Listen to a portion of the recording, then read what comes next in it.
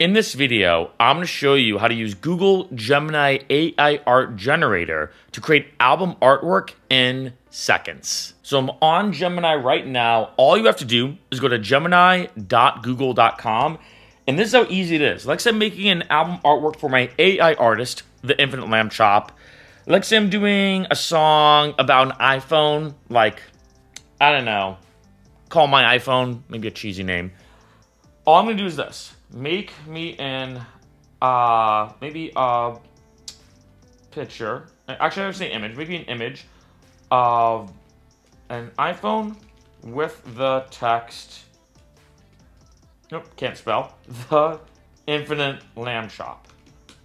Now, once I do, it's going to do this in seconds. And I'll show you some of the other ones I've made using this.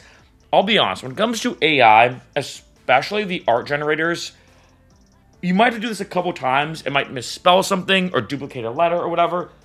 So you can see right here, actually not bad. So in general, not bad. You can see right here, INFF, INITE. So what I'm going to do is just copy and paste this.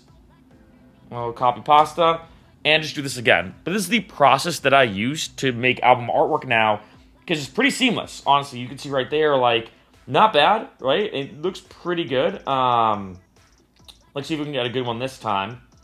Let's see.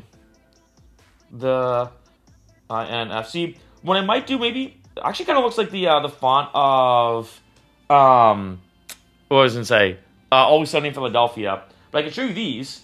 Or if I go here, like for example, for transit, right? If I go down here, where is it? There's one that I used, like this one, the Infinite Lamb Chop.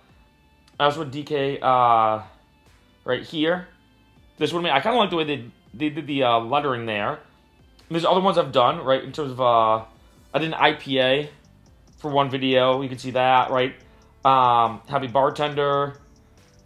It's actually pretty good. It's pretty accurate, because back in the day, you couldn't really do, like, humans, but now it can. Let's see if we got a good one now, though. The Infinite Lamb Chop. So that's perfect. And now, all I have to do is download that. I'm going to go to upload my song on, like, say, DistroKid, for example. I upload my song itself in terms of the WAV file. Then the image right there, which is already created with the iPhone and the text and all that kind of stuff. And I'm good to go.